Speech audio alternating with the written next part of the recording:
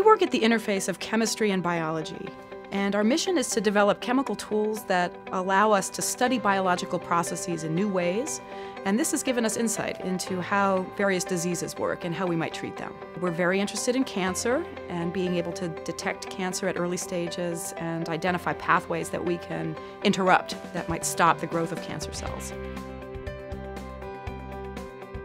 When ACS first approached me with the idea for ACS Central Science, it immediately resonated with some of the issues that I feel are very important in chemistry and in society. Our challenge is to create a publishing house that basically collects the most exciting, high-impact work across both chemistry and allied disciplines and bring it together in a way that's accessible, readable, open, welcoming, inclusive.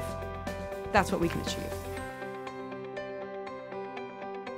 Because we have no subscription charges, no author charges, this means people can get into this journal at any time from any place. The barriers to access have been eliminated, and this is, I think, a trend that major publishing houses are considering and following, but ACS is taking a leadership role. If we can use this journal as a vehicle to elevate the visibility of chemistry as the central science, not just amongst chemists, I think most of us are already in agreement with that, but amongst scientists outside of chemistry, amongst people in the population outside of the sciences. And again, this is what open access allows you to do. Even 10 to 15 years ago, there was a misconception of open access journals as a place where people just submit the article that could not get accepted anywhere else. Nowadays, people understand that open access publishing is a social responsibility. As more scientists start to understand the social responsibility of publishing in open access journals, I think what we'll find is that competition to have one's articles accepted in ACS Central Science becomes quite fierce.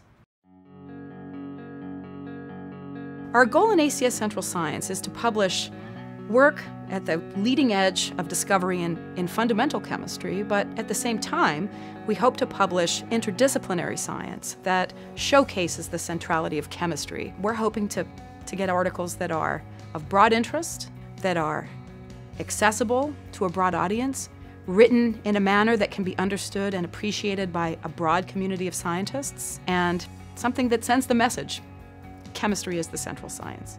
We plan to make the peer review process work for the authors.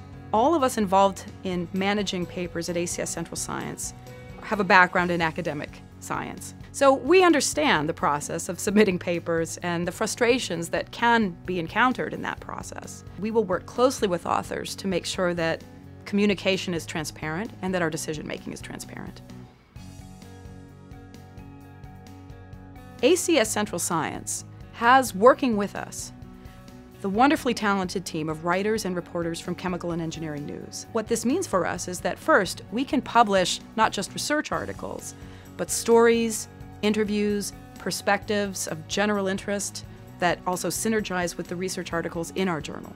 We have a wonderful team to promote the articles that we publish, to submit press releases, facilitate interviews with authors, and this is a very exciting opportunity for authors, and it's also something that you won't find in most publishing houses.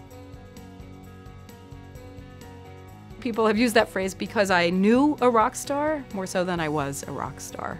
I played in a band with Tom Morello, who was the founder of Rage Against the Machine, when we were teenagers.